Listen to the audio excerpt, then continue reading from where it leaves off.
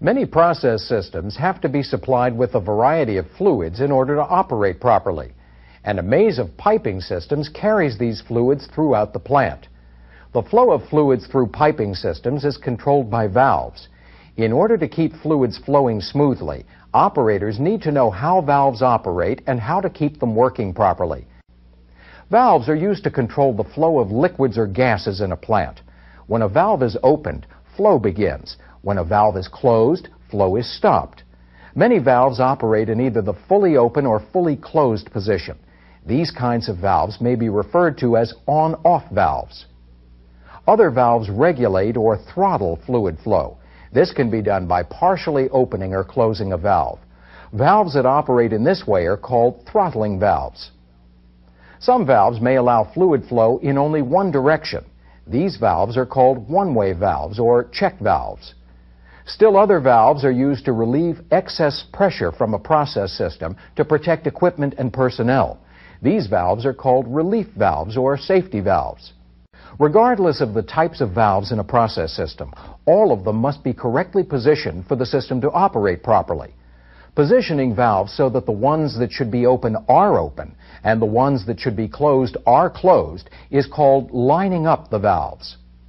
Your plant procedures probably contain routine valve lineups. They may also include checklists to show what the proper positions of the valve should be for particular process operations, as well as piping system diagrams, which can be used to help determine valve locations and positions. When performing a valve lineup, an operator would use checklists and piping system diagrams to verify valve identifications and positions. Valves are usually labeled with ID numbers that are also shown on checklists and diagrams.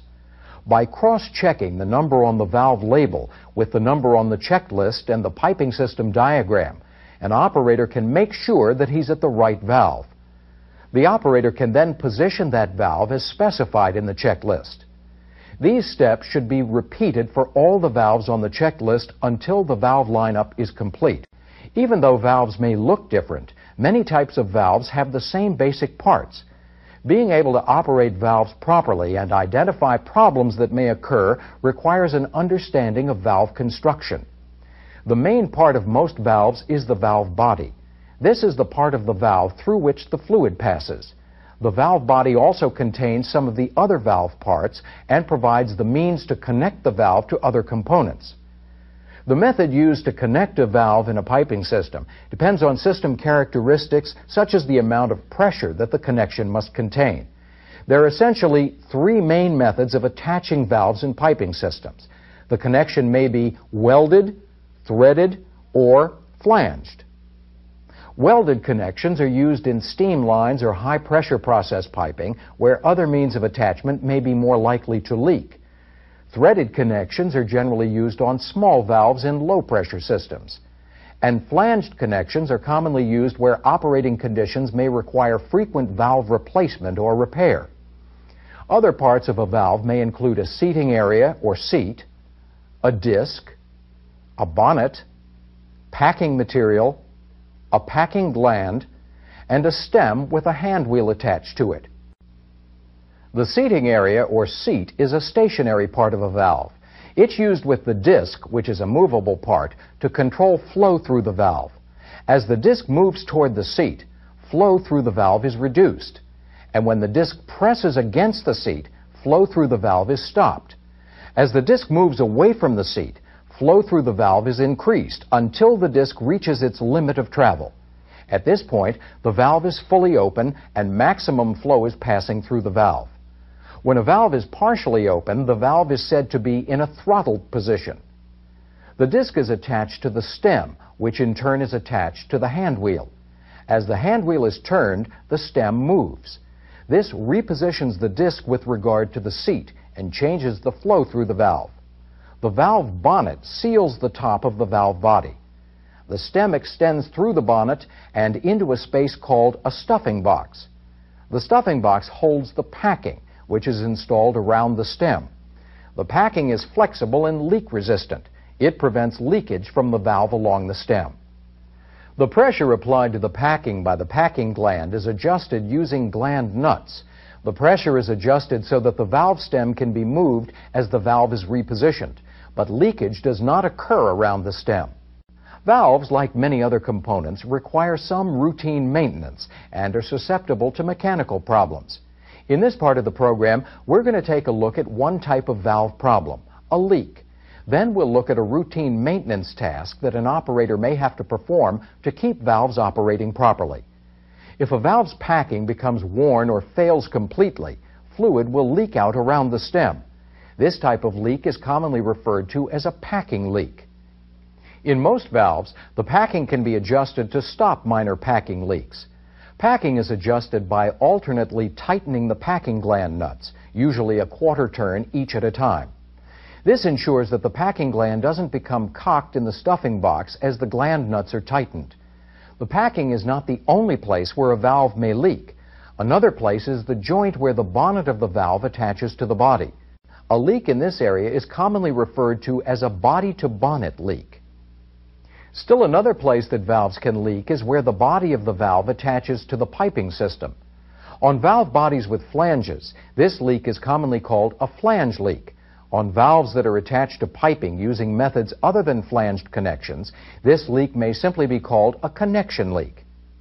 The final leak that we're going to look at, and one that is not so obvious, is an internal leak through a valve.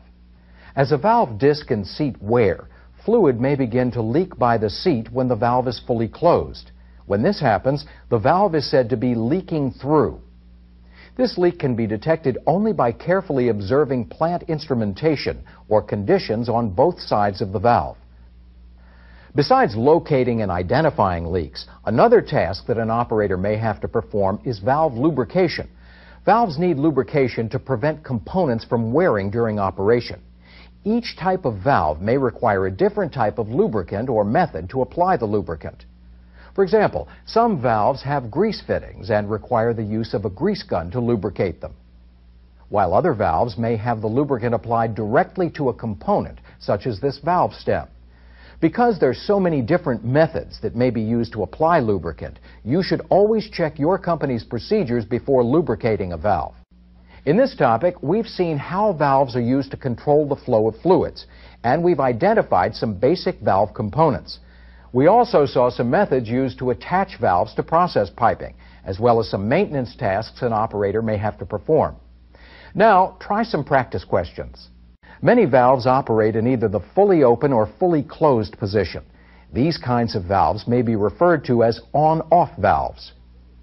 Other valves regulate or throttle fluid flow. This can be done by partially opening or closing a valve. Valves that operate in this way are called throttling valves. Some valves may allow fluid flow in only one direction. These valves are called one-way valves or check valves. Still other valves are used to relieve excess pressure from a process system to protect equipment and personnel. These valves are called relief valves or safety valves. Other parts of a valve may include a seating area or seat, a disc, a bonnet, packing material, a packing gland, and a stem with a hand wheel attached to it. If a valve's packing becomes worn or fails completely, fluid will leak out around the stem. This type of leak is commonly referred to as a packing leak. In most valves, the packing can be adjusted to stop minor packing leaks. Packing is adjusted by alternately tightening the packing gland nuts, usually a quarter turn each at a time. This ensures that the packing gland doesn't become cocked in the stuffing box as the gland nuts are tightened.